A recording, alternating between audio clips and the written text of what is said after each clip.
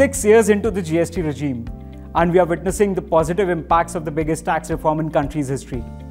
Be it 100% increase in the tax base or manifold increase in the monthly collections nearing to almost 2 lakh crores. The extensive use of technology has found favor with the industry and has substantively addressed the legacy red tapeism and compliance challenges. Although the regime is setting its foot well, the industry continues to face the challenges, especially with the recovery approach of the GST authorities.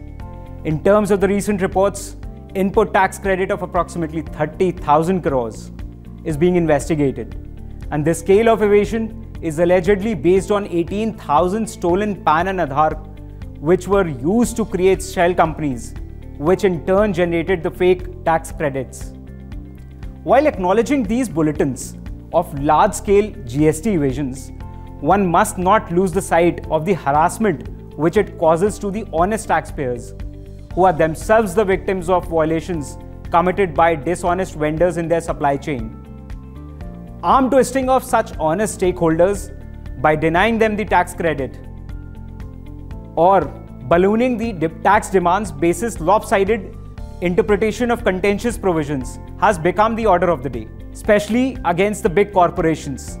The demand of interim payments without crystallizing the dues and coercive measures, therefore, directly hits the objective of ease of doing business, and it also tarnishes the country's image in the global business community.